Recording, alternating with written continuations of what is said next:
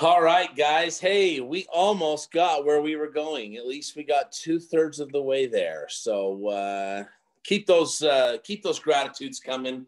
It is awesome to be with you today. The word of the day is volatility. Can you say that with me? Volatility. Oh, Greg, you did it. Thanks, man. I'm just messing around, guys. Hey, listen, have you been paying attention to what's going on in the stock market this week? I mean, some fun, interesting stuff.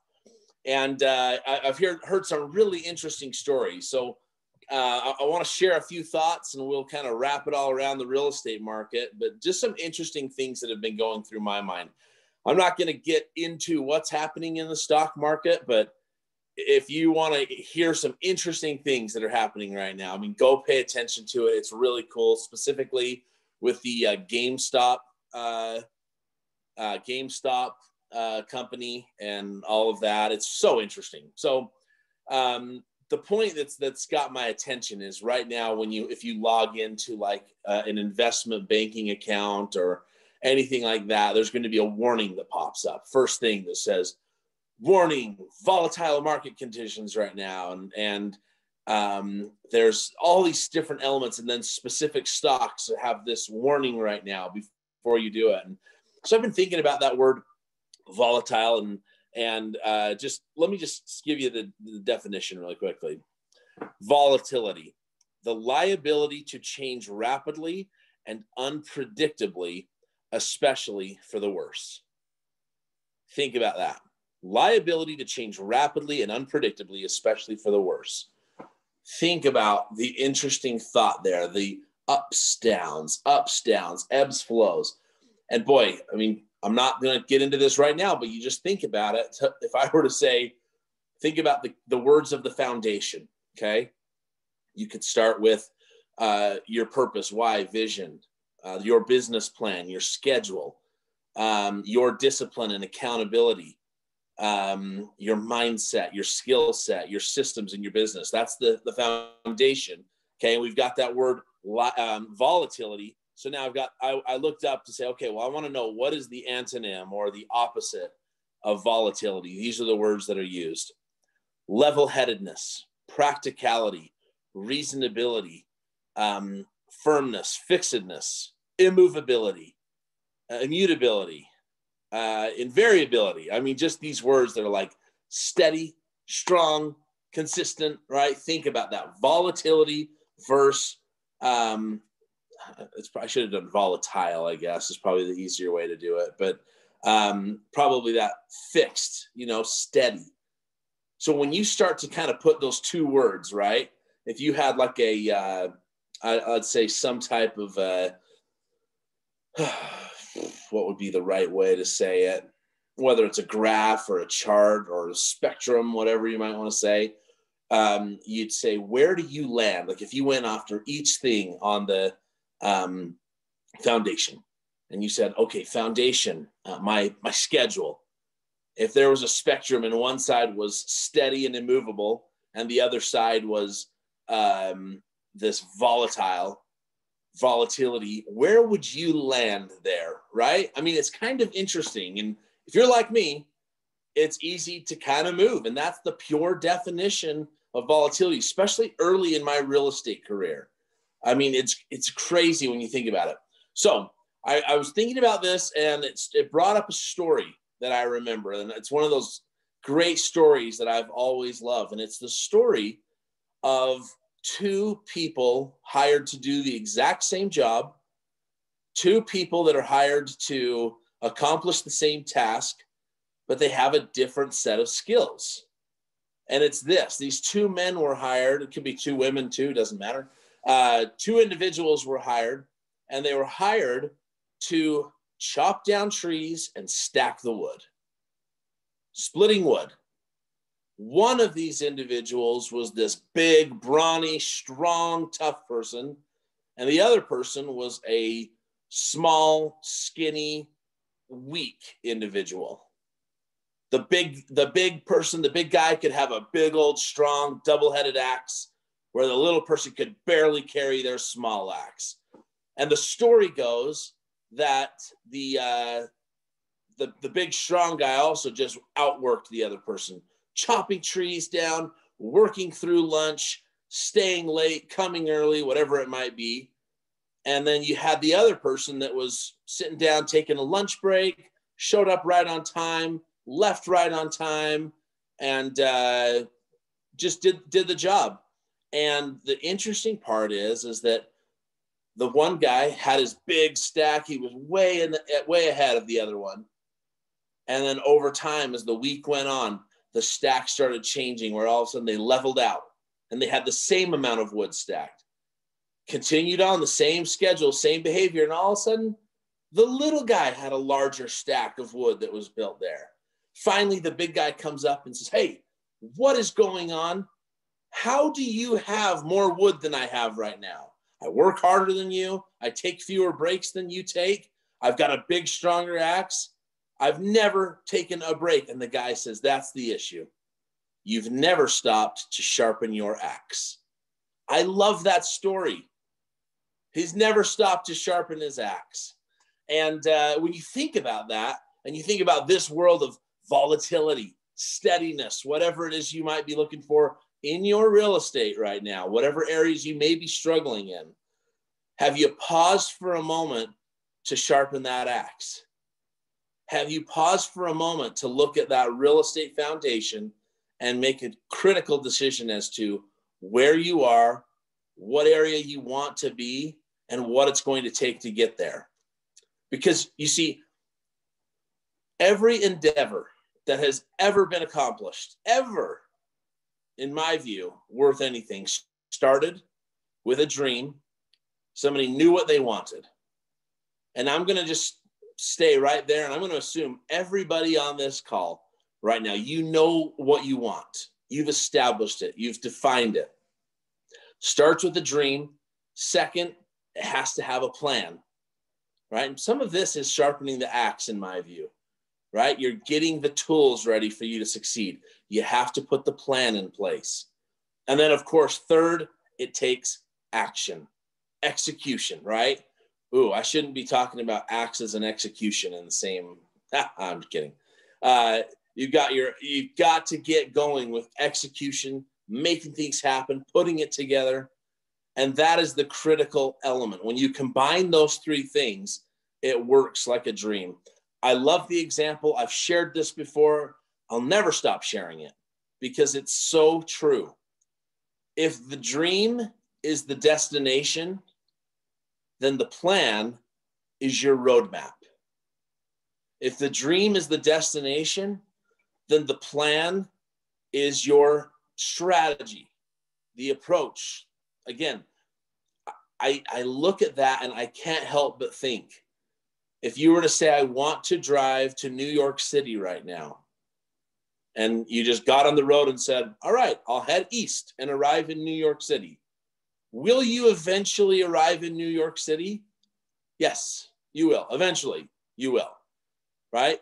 But if you committed to getting there as quickly as possible, what you're likely to do, getting there as quickly as possible with the most economically smart way too, which is important to people, you're going to create a plan.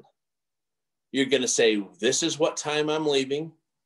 This is how many hours it takes to get there. Wow, there's 2 different routes I can take. This route is longer, but it's safer. This route might be shorter, but there's some bad weather along. I mean, there's some interesting dynamics that we all know we'd work through. Wouldn't you? I mean, I drove to Oregon last month, and I was game planning the entire way to Oregon because there were some storms. And I was making decisions. Am I taking the Highway 20? Am I driving through Portland? All of these different things that I'm having to work through. I know we do this. So when it comes to your business right now, and you're looking at the volatility, and the reason why this is so funny to me is because I've been talking to a lot of people who do day trades and things like that. And what's interesting is there's one individual I've spoken with that, with all the craziness going on and all of the people who have put money into these stocks and earned a big return that then have lost it right? Like I had one guy, he earned $50,000 in one day a couple days ago, and it was gone the next morning. I mean, can you imagine the volatility of that? $50,000 in one afternoon, gone the next morning. But there have been other people who are committed to their process, their objectives, and their goals. They've stayed away from the volatility. They stayed away from the nonsense. And what they've done is they've stayed committed to their game plan. And they've earned a steady amount of money over the last few days during all of this. So interesting to see what's happening. But guys, my encouragement today, my thoughts are totally surrounded on the idea of just a little self-reflection. Look at yourself, look at that spectrum of, well, where do I land? Where do I land as it relates to my business, my prospecting, my schedule, my mindset? Am I on the volatile side of it? Am I on the steady, consistent side of it? And there's no comment other than, guess what? You can choose today to get a little bit better. I was having a visit yesterday with one of our great agents and telling me about his son and his basketball team. And this son wants to be an NBA player. I mean, he's talking to his dad about, hey, I can't wait to get my $26 million contract and be in the NBA and all this cool stuff, which is like, as a parent, you're so excited, right? And you love hearing that kind of thing. But my friend said that he also started thinking, like, when his son says those things, it's sort of like, okay, yeah, I mean, like, how many people actually make it to the NBA, right? But he's very encouraging. You know, he's pushing his son, helping him, providing all the opportunities. Here's where it gets really cool, in my opinion, is instead of like saying, yeah, let's make sure we're focused totally on the NBA, he said to his son, well, if you want to get to the NBA, you got to get better than Jason and Johnny on your team. So let's make that your first goal. Let's have you be a better player than those two on your team. And then we'll work on the next two. I mean, the father says, I mean, my son's the probably the fourth worst of a 10-person team. And so it's kind of cool when you think about right now, you're not going to be in the NBA tomorrow, but can you be better than Johnny? Can you work on that over the next week? Yes, you can. So if you're looking at you, if I'm looking at me, we're saying, hey, look, I know what I want. Even if it's not defined on paper, you know what you want. So what does it take to get there? And that's the great plan. What steps need to happen for me to get there? And then, of course, part of the foundation, what are some of the great accountability options I can put in play to ensure that I'm going to do what I say I'm going to do? So guys, kind of a fun, interesting thoughts today. Those are the things that have been going through my mind. You got the volatility, the steadiness. People are succeeding without engaging in the volatility department. You got the idea of the, you can certainly outwork people, but you've got to make sure you've got a plan. You're sharpening the axe, sharpening the tools that are right in your tool bag, right? What are those things? And for most agents, your greatest assets are your time and your talents. And so because of that, are you taking the time to sharpen those? And then, of course, we've got to continue the dream. And, I'll comment on one person that I think is so inspiring this way and believes it. This is what I think is the coolest part. Anything we say, any person that we are, right, you have to believe it. For those of you who are in Utah, if you know one of our great leaders, Lindsay Wardle, I love that she keeps every year, she's committed, she puts up her dream board in her office. And if you're ever walking by her office, you can see it hanging on the wall. The things that are important to her are right in front of her face all day. They're in the area where she has to get on and make phone calls, set appointments, stay at the office and work. And I guarantee you, probably more than once a day, she can look up in the board and be like, got to make those calls because that's who I want to become. Those are the things I want. So put those things close to you. I've told the story before about one of our great previous employees, one of my first brokers, and certainly a great friend, Linda Parker, Dave Parker's mom. when I went into her office, when we were thinking of opening up our own real estate brokerage, I went into Linda's office one day, and what do you see in her office on sticky notes everywhere? The number 10, everywhere, on the lamp, on the light switch, on the computer, on the keyboard. And we say, what is 10? And she says, oh, I want to get 10 listings. So I've got 10 everywhere. It's also on my steering wheel, on my dashboard, on my radio button, on my phone. She has the number 10 on a sticky note. And do you think she got 10 listings, guys? When you throw yourself out there, absolutely she did. It's remarkable. Anybody on this call want 10 listings right now? Right? Everybody. It's crazy. Figure out the way to make it done, make it happen. You've got the dream. You have the dream. Put it to pen and paper, create that plan, go out and take action, and watch amazing thing happen. So, and guys, look, so often it feels like I'm preaching to the choir because you've shown up. You are here on this call, and honestly, that is like 99% of the journey is just showing up. It's so big. So kudos to you. Thank you for always participating. I'm honored to be able to spend a few minutes with you, and just think you're all amazing and wonderful. And let me see how many comments.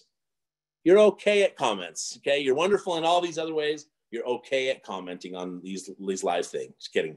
All right, guys, go out there. Have an awesome day. Thanks for being at Morning Ascent today, and let's rock and roll. Let's do some